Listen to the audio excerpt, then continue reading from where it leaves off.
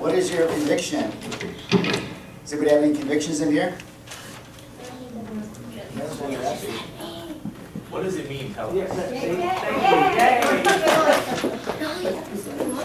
Conviction, what is the... So how about, start in the back, Pastor Charles, conviction. Give us one conviction you have. What are you worth, what's worth dying for? How was that? Dying for my family. Conviction, family, okay. Next person. Miss Catherine, what's, give us a conviction. What convictions do you have? Confliction, which one of those? Catherine has conviction about conflictions. I'm conflicted about my conviction. Do you have any convictions that you base your life on? I have positive and negative convictions. Give us one positive conviction. Conviction is I believe that God exists. Did everybody hear that? She believes God exists. Okay. The rest of her family, conviction. Let's hear it. Do you have a conviction you base your life on? Every day gets better. Every day gets better. So that would be a conviction in what? Things get better? Conviction. Hey, here's James. Thank you, everyone. I had a conviction not to start till James got here. You may proceed. And the boss of the house, Katya. Okay. So my first question was, what are your convictions? So, Katya, what's a conviction that you have that you base your life on? That my husband is my eternal subject.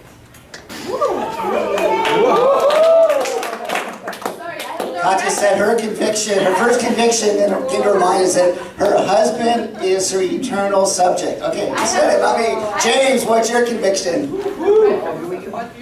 That my wife is the best ever. That my wife is the best ever. That's James' conviction. Okay, Eleanor in the back, what's your conviction? My conviction, What is the conviction you base your life on? that eventually there's victory. Eventually there's victory, okay. Mr. Mike Thick, what's your conviction? A conviction you base your life on?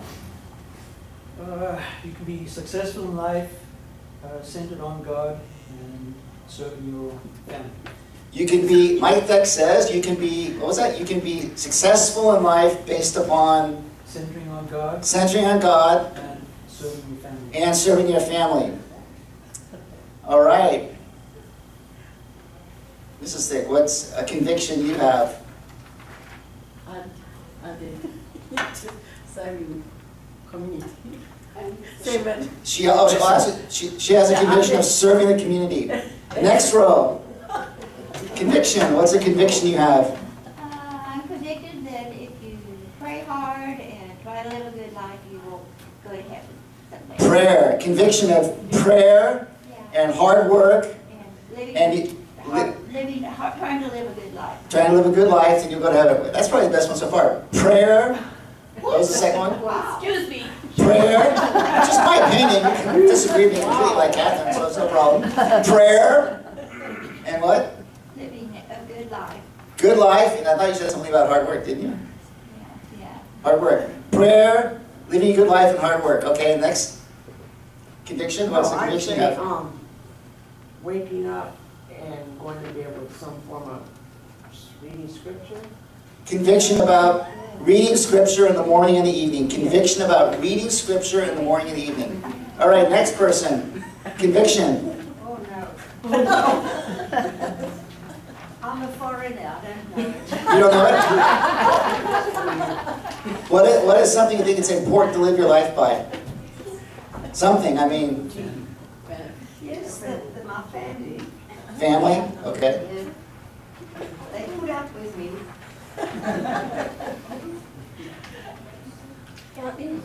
Okay, so conviction. Conviction.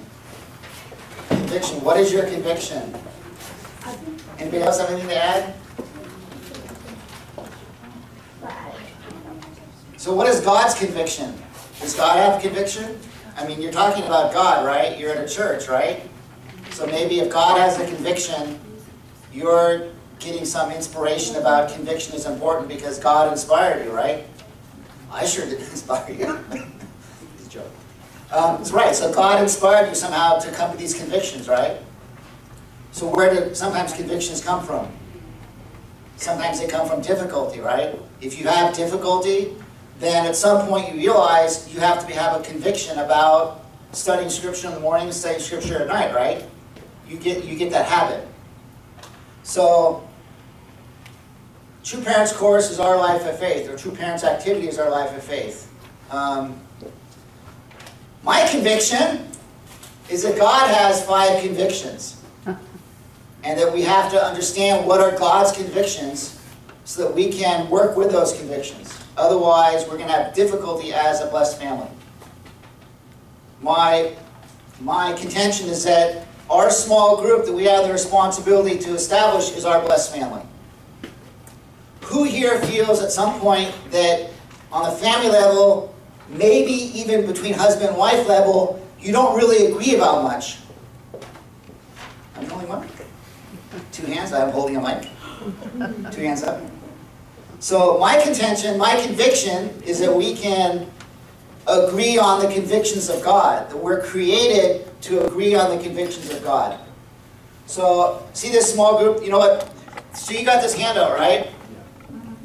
So I folded the handout kind of in half, so it's just this part. And it says, God promises to bless you if you follow His instructions. Every promise has a premise, there's a condition attached. So the whole Sunday service is based upon just this one chart. And conviction, how that relates with it. So if we start out using the ammunition given by the audience, we have conviction about prayer in the morning, prayer in the evening, and study of God's Word every day, morning and evening. So what does that conviction do? That conviction of prayer and study of God's Word is growing our spirit. Do you guys know what the discipleship is talking about? It's a process of conforming your life to Christ. So the essence of True Parents Course is that we're supposed to study God's Word, and as we study God's Word and conform our life to Christ, we grow. So that's the concept of discipleship. So in our small group, in order to establish a healthy small group, we have to have the conviction that we need to build this bridge between our small group and our family to discipleship, which is essentially to God's Word. Can I get an amen? Amen. So if we can agree on the first thing, which is I in my life and I in my family, we need God's Word in our life. That's a conviction. I need God's Word in my life. So what I'm saying is if we don't have an agreement in terms of conviction as individuals, as families, and as a church community, we'll be here for another 10 years with the same amount of people. However, if we become crystal clear on the convictions of God in our life, we'll have strength to overcome whatever we're struggling with. Who knows if my favorite words of Divine Principle? Everyone is struggling. I'm struggling. When I first joined the church, people were like, what are you struggling with? I'm like, are you kidding me? I'm struggling with everything. And it was like, are you kidding me? I got to get up early. I got to listen to this guy over here, and he's an idiot. And then I got to do fundraising. I mean, all this. And I basically, my professional job when I joined the church was to struggle with everything. So I had a really good experience, actually. So the first conviction is building this bridge. So what I'm saying is that God has convictions. And once we understand God's convictions, my contention is God's first conviction is that we need God's Word as a small group and as a family to study God's Word together and to pray together. So this is a bridge. What happens with bridges? Do bridges just naturally happen? Does the San Francisco Bridge just naturally appear? No, someone has to build the bridge, right? So we have to build the bridge in our own life of studying God's Word. Whatever it takes, we have to build a bridge in our own life between our family and God's Word. A process of discipleship. We have to build this bridge. So James's job as a father is to study God's Word and build that bridge in his own life and figure out how to build that bridge in his family. The way James does it is not the same as me. Getting up early in our family and studying God's Word doesn't work. We got kids, we got people whose profession is to just sleep until everyone's gone. It just doesn't work in our family to wake up early and study God's Word. So we do it at night. 8 o'clock or 9 o'clock at night, we have a closing meeting, we pray and we study God's Word. Because it's not going to work at 5 a.m. in the morning. Kids got to go to school. So based on my small group, I had to figure out a way to build this bridge between my small group and God's Word. So what is another conviction of God? let's back up a second. What do you think true parents' conviction in terms of true father? How many pages of God's word did true father read out loud during his life? There's a number somewhere. Somewhere in the spirit world there's a number. 5,627 times father read God's word out loud, right? Who spent time with true father? Who went to speeches they thought was going to be 2 hours turned into 12 hours, or 10 hours, or 9 hours, right? So in terms of setting a record, in terms of quantitative number, true father had this clear conviction that he has to bring result in his life of studying God's word. So true father is saying, true father's lifestyle was saying, we have to think about what is the number here. How many pages of God's word are we reading? I mean, ideally, we'd be able to tell as individuals and families in the community the health of our community based upon how much we study God's word. So when we come to church and we see this chart, we should be thinking, or if you put it up on your wall, you should be thinking, okay, every day, how many pages am I studying God's word? Is it 1 page every day? I mean, if you did that 1 page every day for 365 days a year, your life would change, because God could work in your life and renew your mind. So we have to figure out what that number is in order to improve our life. So the second conviction is, how many people do you think that, okay, let's slow down a second. In the Word, this is God's, this process, these bridges, this is God's process that has been going on since the time of Adam and Eve. After the kingdom of heaven is established, still this process is going to be going on. Does that make sense? So this is the original position we're supposed to be in, right? And if we're supposed to go this way, Adam and Eve were born and fulfill their responsibility. They walk a process and they build the kingdom of heaven, right? So this is the original ideal, original process. Does that make sense? Adam and Eve receive God's word and they're supposed to fulfill the purpose of creation, right? And build the kingdom of heaven. Does anybody understand that statement? No? Is that clear? So that's a principle of creation, right? Then what happened? They went the opposite way and they're over here. So what is the process of restoration?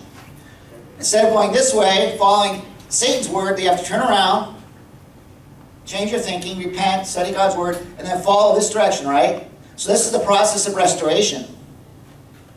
Get to the original. But then that's those same skills that you're learning, you still have to keep going to build the kingdom of heaven, right? So it's the same thing. It doesn't change. You still got to, in the kingdom of heaven, you got to get up and go to work. No. Yeah, you do. I You have to. Because you're born, even in the kingdom of heaven, someone's going to be born at the bottom of Mount Everest, and their goal in life is going to be to climb Mount Everest. So the kingdom of heaven is not sitting around all day watching YouTube videos, eating chocolate cookies. The kingdom of heaven is, I'm sorry to break it to you, but you know what? Who thinks that life is hard? You know what? Life is supposed to be hard. Who thinks that the kingdom of heaven is going to be easy? I don't think so. The kingdom of heaven is going to be hard. The kingdom of heaven is going to be, I'm living in the kingdom of heaven right now. Right. So if you wake up in the kingdom of heaven, what is God going to ask you to do? Go back to sleep? He's going to give you a goal so big that you're going to want to go back to sleep. God is going to say, look, James, oh, thank you, James. You asked me what you should do with your life. You know what, James? I want you to do this. I mean, what happened to Noah? God asked Noah to do something crazy. What happened to Abraham? God asked Abraham to do something crazy. Asked Moses to do something crazy. Asked Jesus to do something crazy. Asked Father to do something crazy. So God is going to ask you to do something very difficult, even in the kingdom of heaven, so you can grow and so you can be excited. I mean, what happens if you sit home all day and do nothing? You get depressed. So you got to get out. You're created to go out and do things and build the kingdom of heaven. Right? That's why I think a lot of people leave the church, because they don't realize that the church can be the most exciting place to be. To receive a clear direction from God about something to do in your life, to challenge yourself and go do something. Rutherford's son is excited now. Why? Because he's working hard. It's something he's interested in doing. He's working 6-7 days a week, working hard. So that's, God established us and created us to work hard. Okay, so what I'm saying is that originally Adam and Eve, before they heard God's word, were unchurched. They heard God's word and they moved into a relationship with God, establishing a healthy small group, and they were supposed to build the kingdom of heaven following this process. So what I'm saying is that all throughout history, God has been using the strategy of moving people from unchurched to some faith group. That's a bridge. How many people went out this week, do you think, and invited in the greater Sacramento area people to some faith group? Jehovah's Witnesses probably invited 250,000 people this week. Mormon Church probably invited how many people? Millions of people this week. Catholic Church, they invite a lot of people. I know where I live, there's a new Catholic church there, and they're inviting people all the time. So you know what? Even after the kingdom of heaven comes, even after people say, "Oh, the Family Federation," it's not a Family Federation, right? It's not a church. But this process doesn't change. Even the Family Federation process is the same as the church process, because what is the purpose of history? To build healthy small groups, to build healthy families. So whether you're a Mormon or LDS member or Jehovah's Witness or Unification Church member, whatever, your job is to know how to build a bridge to bring unchurched to Sunday service, and Sunday service to a small group, to establish a blessed family. At some point we'll have a meeting with Muslims, Christians, and Jews. We'll be asking them, okay, give your testimony. What do you do the most effectively to invite people from the unchurched to Sunday service as LDS or as whatever church you're in? Does that make sense? So even after people receive the blessing, they have to learn how to build this bridge from unchurched to Sunday service and have a conviction to come and meet once a week and to offer their new... Why do people come to church on Sunday? What's the purpose? Is the purpose because the preaching is so good? It's because the music is so good? It's because it's always uplifting? No, it's because you come the first day of the week to offer your week, right? You offer what you have to God. That's the purpose of Sunday service. So even in the kingdom of heaven, we're still going to be meeting, I think, once a week. Maybe buildings will be different, but we'll have the attitude once a week we want to offer our life to God as a community meeting. So what is our conviction about bringing the unchurched to Sunday service? What is God's conviction? What do you think God's conviction is? James, what do you think God's conviction is about bringing people from the unchurched to churched? Absolute. Absolute. Mike, what do you think? What is God's conviction about bringing the unchurched to Sunday service? It's like James says, absolutely. Pastor Charles, what do you think the founder's conviction is regarding bringing people from the unchurched to Sunday service? He wants the whole world to know God. Right, so Everyone. what do you think the founder's conviction is about bringing the unchurched to Sunday service every week? Bring them. Bring them, okay. So how many people are supposed to become blessed couples? Everybody. How many people are supposed to hear Divine Principle? Everybody. So we have to have a conviction about building a bridge from the unchurched to Sunday service. You know, after service today, we're going to be talking, a community meeting talking about a church building, right? So the church is not a building, it's people. People are the church. So if we are working together to restore all things and restore people, and we build a process, we have conviction and process, then we can clearly build a healthy church. Does that make sense? So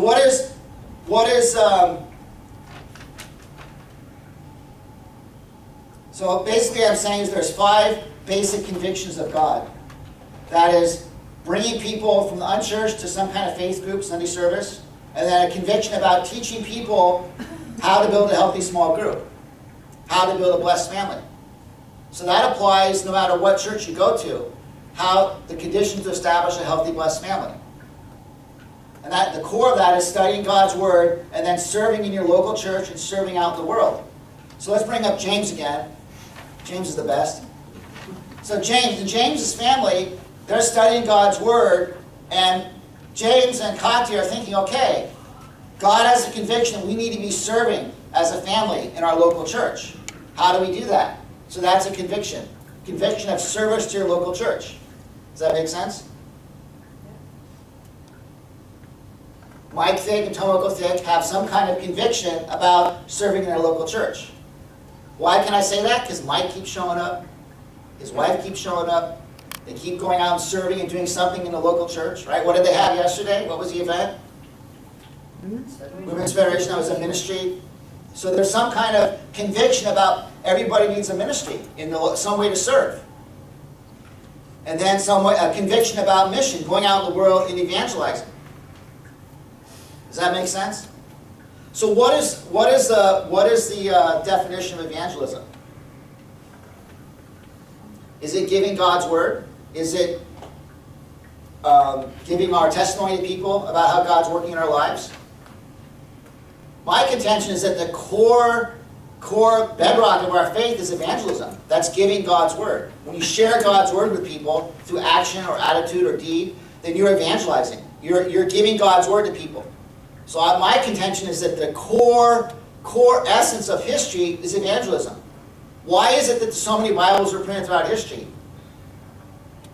Because God keeps inspiring people to print God's word and give God's word. What does the founder of this church always, over and over again? Why don't you buy 400 books and give them out? A couple years later, why don't you buy another 400 of these books and give them out? Why don't you buy 400 Divine Principle books and give them out? Why don't you buy a number of these speeches and give them out? So what is that conviction? That we have to always be finding a way to build a bridge of giving God's word, evangelizing, right? So who's the first person we need to evangelize? Ourselves, through study of God's word. So my contention is that True Parents course or activity is our life of faith, meaning that we have to have these 5 convictions in our life. A conviction to bring people from unchurched to Sunday service. I mean, you at least have the conviction, right, that you need to keep coming. You're making that condition and you're offering. Even though you're upset, even though you're whatever, you keep coming and saying, okay, God, I'm going to offer this Sunday to you. I'm going to offer whatever I got, $5, $10, $20, make an offering, tithing. You're making that offering, right? And through that, God is able to work in your life through making that condition. And then after Sunday service, you have a conviction to build a healthy small group. Who here wants to build a healthy family?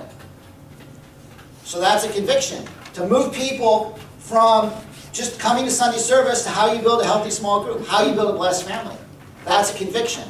A conviction about not only attending a local church, but a conviction about, I will build a blessed family. No matter what anybody else does, I will build a healthy, blessed family. And how do you do that? By having a conviction of studying God's word. How many people here, other than me, have a lot of problems in their life? So that means that we should be praying and studying God's word. Because somewhere out there, there's a book or a part in the Bible or Divine Principle or God's word that will apply to how you can overcome your situation. Conviction about ministry in the local church. How do we build a conviction to serve in our local church? And how do we build a conviction to go out in the world? You know, many young people don't want to attend local church. Why is that? Because they want to go out and shake up the world. They want to hear testimonies of people that went out during the week and did crazy things. Climbed mountains, beat up robbers, pulled out their gun and drew it out on some bad guy. I mean, you know, there's young people, they don't want to just sit around and talk about stuff. They want to come to Sunday service on Sunday and hear about someone who really overcame their situation and is honest and really brings victory. So we have to have a conviction that we got to do something in the world. We have to get out of our easy chair and go do something. For some people, that's, you know, like I told my wife one time, I said, honey, you need to just get a job. You know, she came here to this country and she was having difficulty. I said, no problem, honey, get in the car. Drove her to McDonald's, this is in the middle of Illinois. Go in there, get an application, get a job. It's simple. And that fear just, she's like, wow, I'm in the United States. I don't know any English. Well, she knew some. She's there, a little McDonald's suit on. I said, what are you doing? She's like, I'm making fries. So they taught her to make fries. And I went in there the next day, and someone else came back, who was actually a church center I was working at. This other lady came back, because I told her the same thing, and she got a job there, and she was laughing. She said, yeah, I went there to get a job, and I don't know where these people are coming from. This is the manager, right? The manager was like, I don't know, some Chinese lady came in, and she's not working here. It was my wife, who's Japanese. So anyway, we have to have a mission from God to go out and do crazy things. So God promised to bless you if you follow His instructions. Every promise is a premise. So that's it, guys. Conviction. We have to have a clear idea of what are the 5 convictions.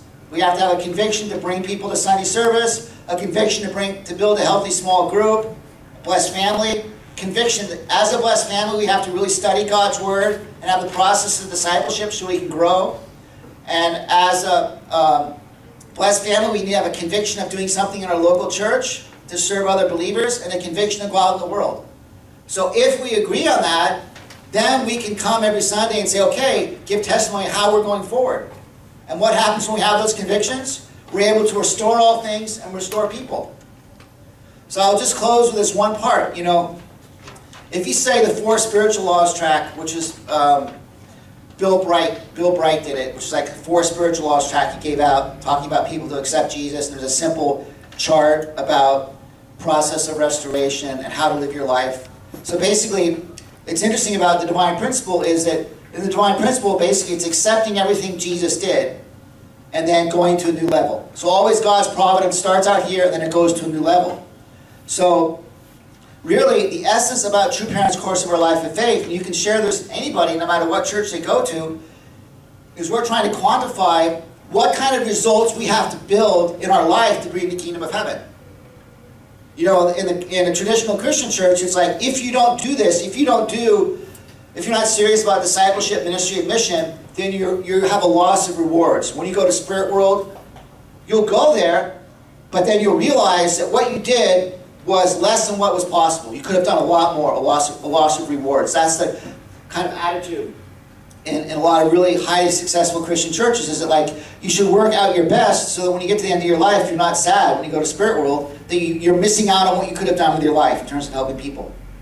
So one part of the second coming, True Parents, is True Father is adding absolute numbers to everything. So he's saying, unless we bring a certain amount of result in terms of witnessing to people and building a tribe, being successful in building a tribe, we're not establishing a healthy, blessed family unless we have that attitude of result. So if we have to start thinking about how we can have the conviction to do things so we can bring result. Right? If you have, like, my daughter's on GPA, when you have people come up and give testimony at GPA or some kind of successful church where it's really bringing results in terms of bringing people, who do you have give testimony?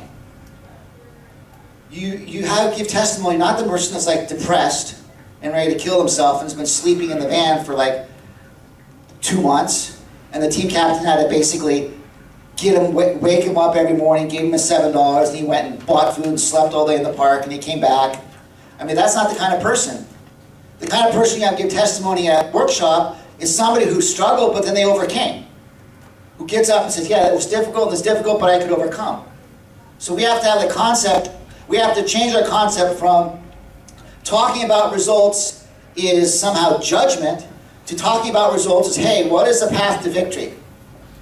Why do you want to hear about Mike give a testimony or his wife give a testimony about something he did that's victorious? Because we want to become victorious, right? There's something Catherine has in her life that's victorious. Why? She's still here. Why? She keeps working. You can see in her kids have a good spirit. So, you know, everybody has something in their life that's good. So we have to really think about, okay, how do we evaluate our own lives so we can bring more result in terms of all things and people, restoring all things and people, so we can give a victorious testimony and inspire others. Amen? Amen. Have a good week. God bless you.